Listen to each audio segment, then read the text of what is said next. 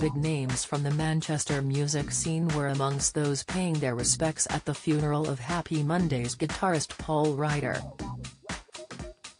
The brother of the bass player, band frontman Paul Ryder, could be seen wearing sunglasses before helping to carry the coffin into St Charles Church in Swinton, Manchester. Others paying their respects today included Stone Roses singer Ian Brown, Happy Monday's bandmate Bess and former New Order bass player and now solo artist Peter Hook. The service featured Paul's bandmate Roetta singing Bridge Over Troubled Water before prayers and then David Bowie's Starman as the recessional music. On the back of the order of service, a message read, "Paul's family wish to express their sincere thanks to you all for your many kind messages of sympathy, love and support at this very sad time."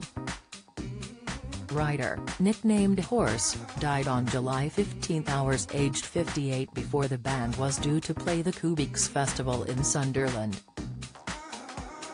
A week ago the Happy Mondays released a charity EP in his honor and brother Sean said, "This special release of Tart Tart showcases the unique musical talent of our brother Paul Ryder who passed from this world. We will all miss you, Horse. He brought the funk and the rock and roll to Happy Mondays. Love you long time our kid." The band, which originally was made up of Paul, Sean, Gary Whelan on drums, Paul Davis on keyboard and Mark Besday on guitar, wrote in a Facebook post, "The Ryder family and Happy Mondays band members are deeply saddened and shocked to say that Paul Ryder passed away this morning. A true pioneer and legend. He will be forever missed. We thank you for respecting the privacy of all concerned at this time."